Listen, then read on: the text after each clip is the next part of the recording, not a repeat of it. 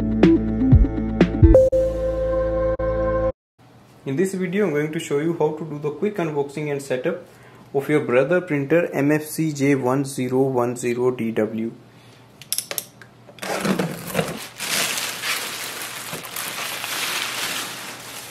Plug in the power cable, remove the tape.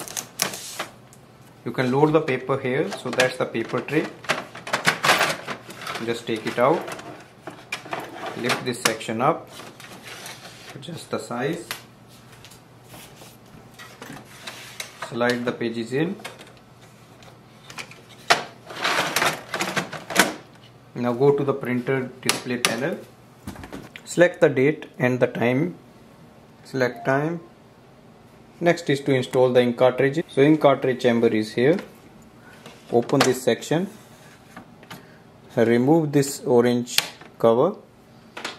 Now take your ink cartridges out of the plastic packaging and we have to install them here. Make sure the nozzle goes inside like this.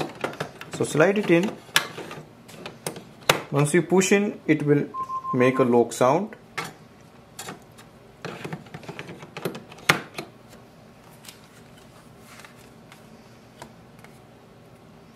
Do it for all 4 ink cartridges.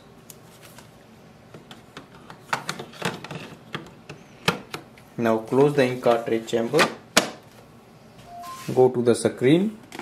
You should be able to see the main screen with the estimated level of ink. Once you see that, now we are ready to use this printer for the copy. Next is to do the Wi-Fi setting. So click on the setting icon, scroll down, look for network. Okay, Wi-Fi, find Wi-Fi network, select your Wi-Fi, enter your Wi-Fi password using this keypad, click OK once you enter the password. So printer is connected to the Wi-Fi, press this button and you should be able to see the main screen of your printer. Now printer is connected to the Wi-Fi network. I'm going to add in my iPhone and here we have to open the. So this is the Brother Connect app.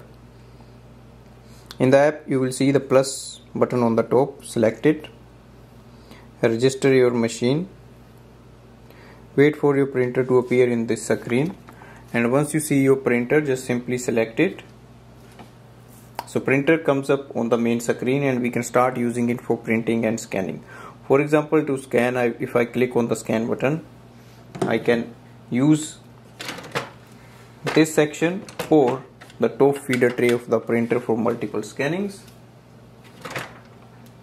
Downwards on this corner and click scan.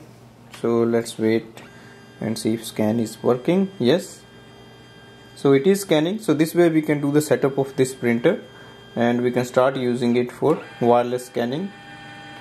If you want, you can add more pages or you can save it. So click done button and we can save it in a location. We can save it to files, anywhere we want. And the next thing is to print. Select any document you have to print and click on the print button. You can take the paper tray out here.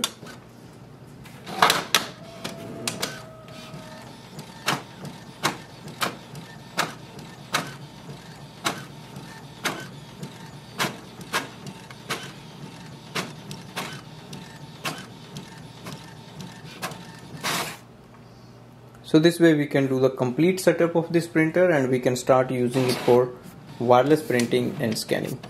Thanks for watching.